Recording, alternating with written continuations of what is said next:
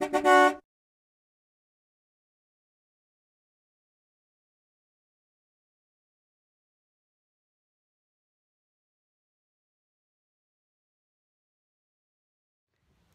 campers and RVers. I wanted to show you my 2019 Airstream 22FB Sport. I purchased it in January of 2019 and I tow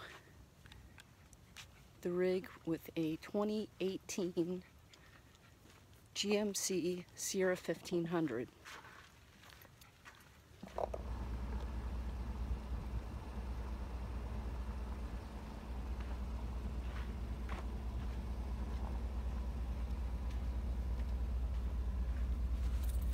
There's a storage compartment here to put items up, and it's not very large, but you can go ahead and put some items in there for storage.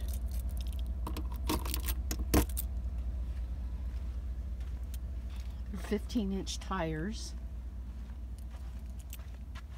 I had this bike rack put on, and also the bumper. The RV did not come with it. The Airstream did not come with it, so I had that put on afterwards.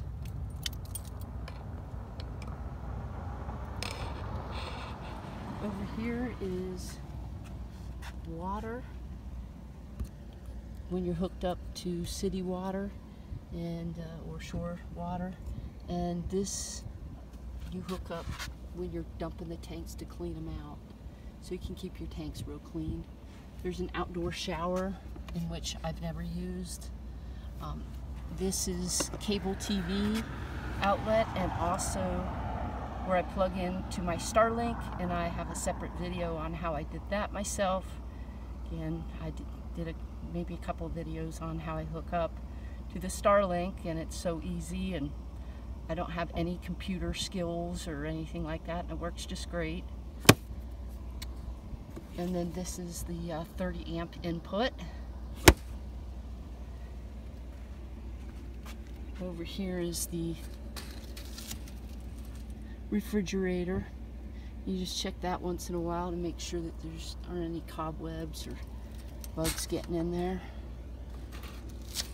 And here's the other part of the refrigerator. Guess I'm gonna have to fix this. This is coming loose. Something else to fix. Down here is hot water, and over here is where you can fill up your fresh water tank. It's pretty easy to do. Just unscrew this and then put your hose in there and fill it up. And it'll start overflowing if you put in too much. It's pretty easy. And over here is the furnace. And I had these guards put in because I use my RV. It's not a yard ornament. So I use it, and I didn't want the front getting dinged up too bad with all the debris that's on the freeway. It's amazing how much debris is flying around out of people's trucks, pickup trucks, and they're not securing things, but that's why I did that. This is where my propane tanks are located, and I had a second one put in. Came with one, and I had a second one installed. I love propane. It's incredibly efficient and easy to use.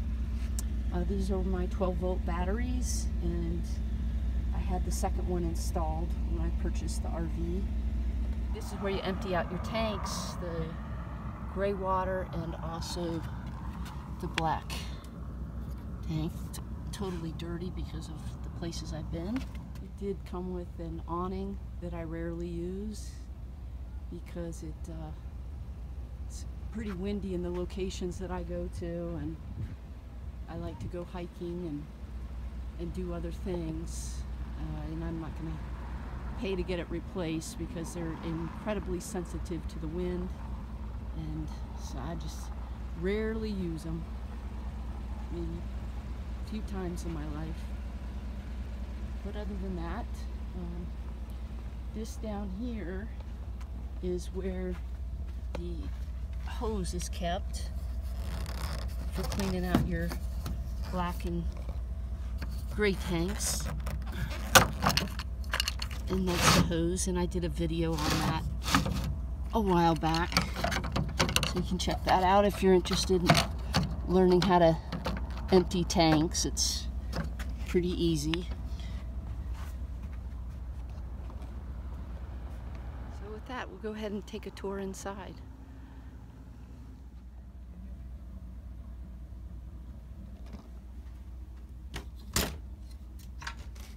I had this screen put on because at the time that I purchased the RV, I had 2 dogs. One of them has since passed away, but this just keeps the screen from them scratching against it and keeps it nice in place.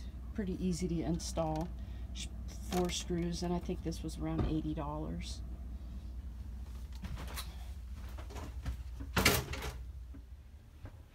So this is the bedroom area, and I have storage cabinets above where I keep my clothes, and they have LED lights and a propane detector and fire detector and plenty of light in here. That's one of the things I really like. The storage area opens up, slides open for you to put your clothes or whatever you want inside. And then when you're going down the road, obviously you want to go ahead and close these up. I have some lights up there. This is more area that I need to fix, and I'll do that in a future video, where this laminate's coming off of the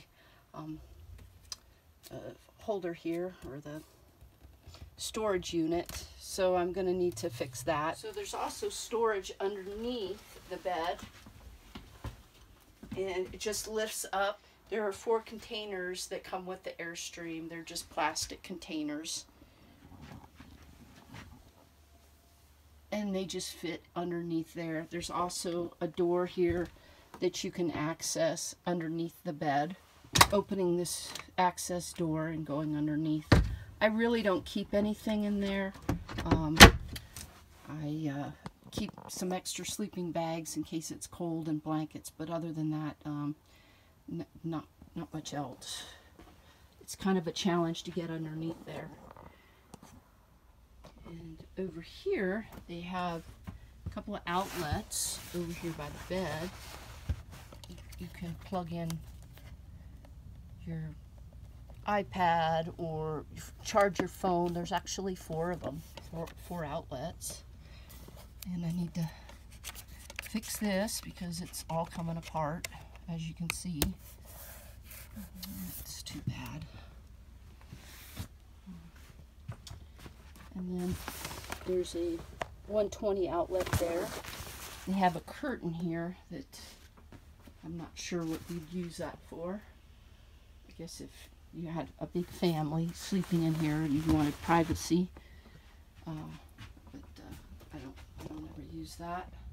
It's nice and spacious, it's nice and bright, and I am currently at White Sands National Park, and it's getting pretty warm out here. It was nice earlier. Anyways, to take the tour, I do have a refrigerator, and it's nice. It's a propane, electric, and battery operated refrigerator. It's a Dometic. I do have a TV set, and it's a 120. It's not a 12 volt. And I have storage cabinets, and I have this rod up here, and I put a little bit of Velcro on it so I can keep it up here. And this is what you use to take the awning up and down when I do use the awning. These are the storage cabinets that you can keep stuff in. And over here, they do have a radio. it also controls the TV if you want to watch a DVD.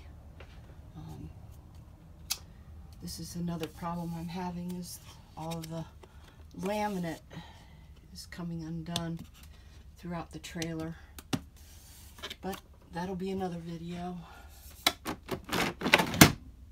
Anyways, that's that. And I did a earlier video on how I installed the Starlink. Have it come through here and then just plug it in. Pretty easy. This is the heater control when you're using the propane. And then this is a fan for the refrigerator when you're in real hot weather. Here is my 2-burner propane stove, and I did a video on that because one of the burners wasn't working, but now they are. There is the microwave that I rarely use. There's storage in here.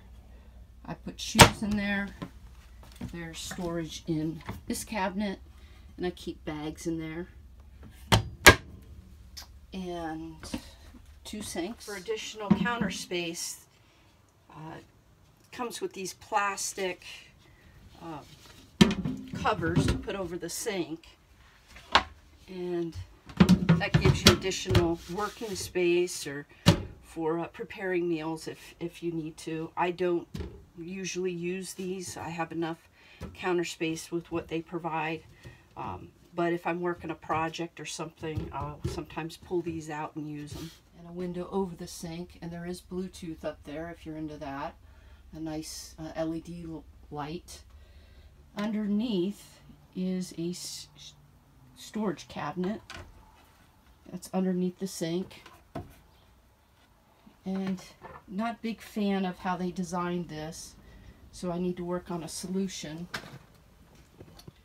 There is a hole in the back, as you can see, where the plumbing comes through, and sometimes the Tupperware or items fall back there, so you have to take things apart to get the Tupperware out, or when you're doing maintenance you pull the stuff out of there.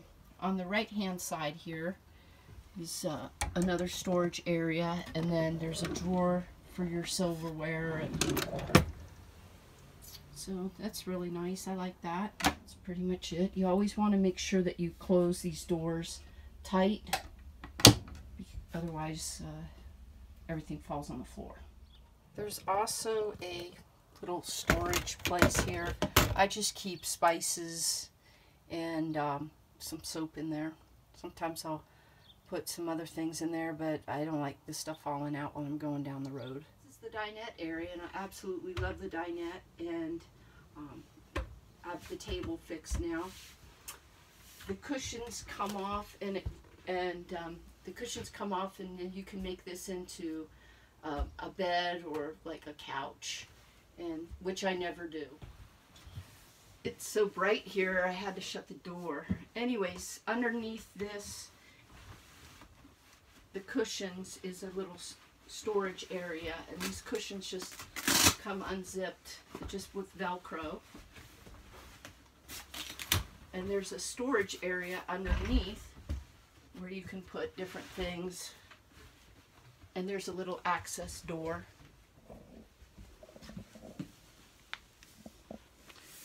To put things. These windows are awesome with the amount of light that they let in. So I just opened up the shade, and the light is incredible. It really, really brightens up the place. Having the light, having the screen, the shades up. These are 2 outlets. One for the exterior by the stairs, so if you have to take your dog out or go outside, it's like a little night light. And this is for overhead. Also on the back of the dinette is a little magazine rack you can put things in. I personally don't use it because the books or magazines tend to fall on the floor, so I really don't use it. There's also a fire extinguisher in the event that there's a emergency and you need to put out a fire. So this is the storage cabinet where I keep clothes and towels and hats and other things. I also keep the Starlink down below, and it has a little LED light here that works on the battery, and that's really convenient. The laminate is coming apart. Laminate's coming apart here, so I'm going to need to fix that like I did the table. And also it's coming apart up here, so I'm going to need to do some repair work here in the future. I keep this little cheat sheet here to remind myself how much everything contains. How much water, fresh water, gray, and black. There is a fan, and it's pretty easy to use. Just untwist to open it up, and it turns on. It works off of the battery, so it's great when you're boondocking. You just turn on the power. So it's pretty easy to use. You just have to remember to always close the hatch up here, because you don't want that flying off when you're going down the road. I use it on occasion. It's nice to have. The bathroom is really nice. It has a sink, a toilet,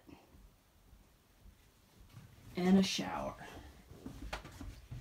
And it has this shower door. It's like an accordion. And it has a little snap here for you to snap to keep it in place when you're going down the road. Pretty easy to do. I use this as kind of like a towel rack up above. Why not? It works out pretty well. And inside the shower does have like a little nozzle for you to button for you to turn the water on and off if you're trying to conserve your water. And it's pretty easy to use. And I really like the shower. There's also a little storage area down below in that area. I do not use that. I don't know what bottles would fit in that particular location. For example, shampoo bottles, they don't fit. They're too tall, and if you get the trial size items,